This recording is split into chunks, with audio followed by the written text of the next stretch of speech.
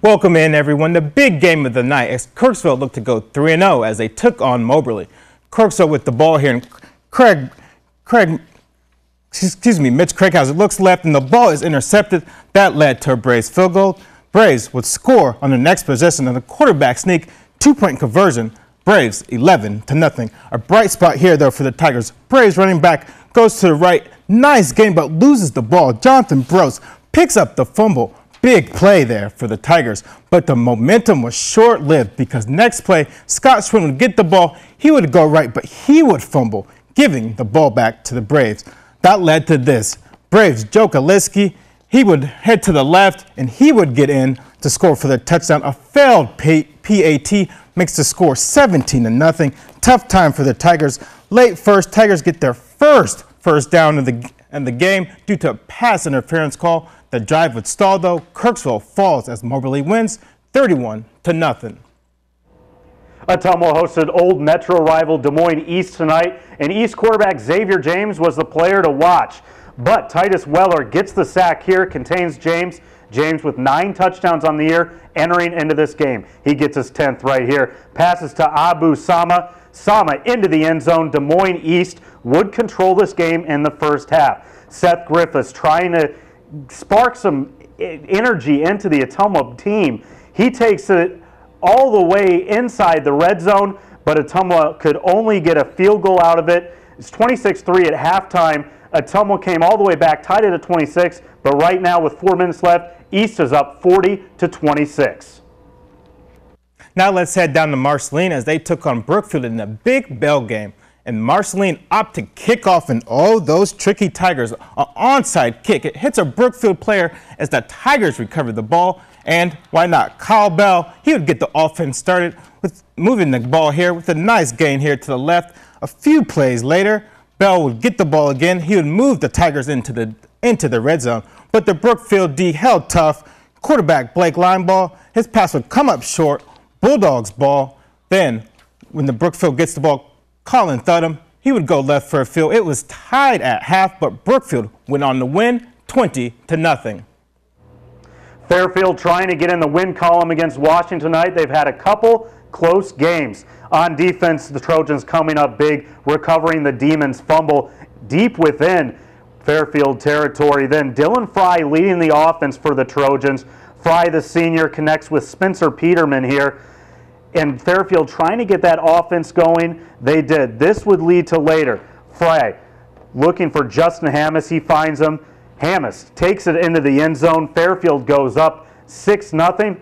But Fairfield loses another heartbreaker, 14-13. 3 games they've lost this year by a combined 9 points.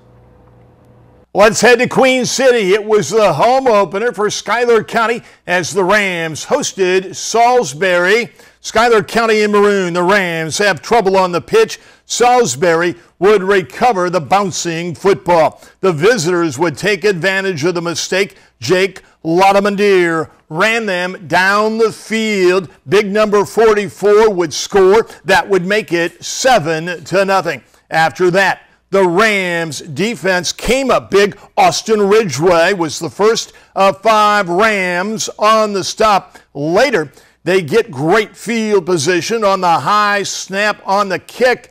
But you know what? The Rams could not take advantage of that and other opportunities tonight. Salisbury would go on to win it 37-0.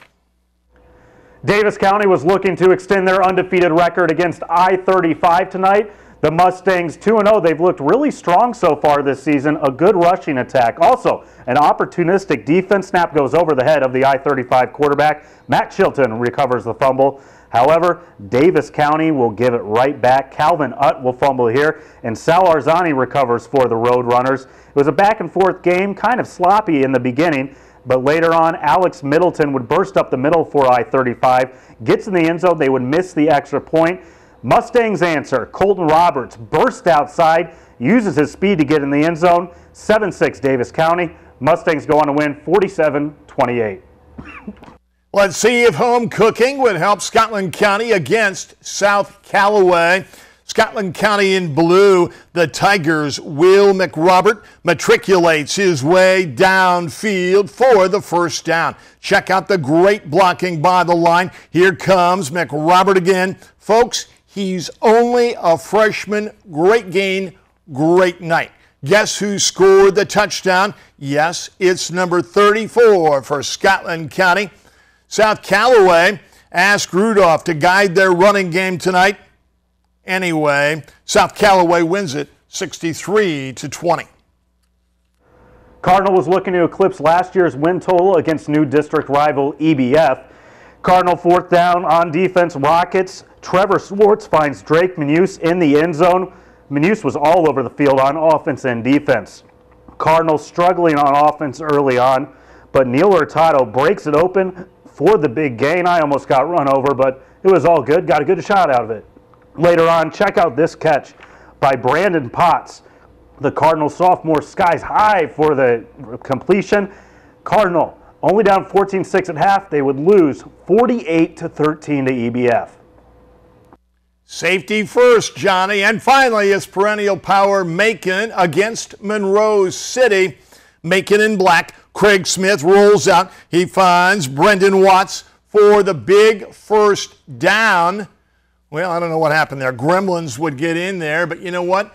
The Macon Tigers aired it out all night tonight. That pair that we just told you about, Smith and Watts, combined for a 35-yard touchdown pass late in the second quarter, and they rolled right after that. As Macon gets the win in front of the home folks at Hudon Field, the final tonight was 21-3. Now let's check out the rest of the scores.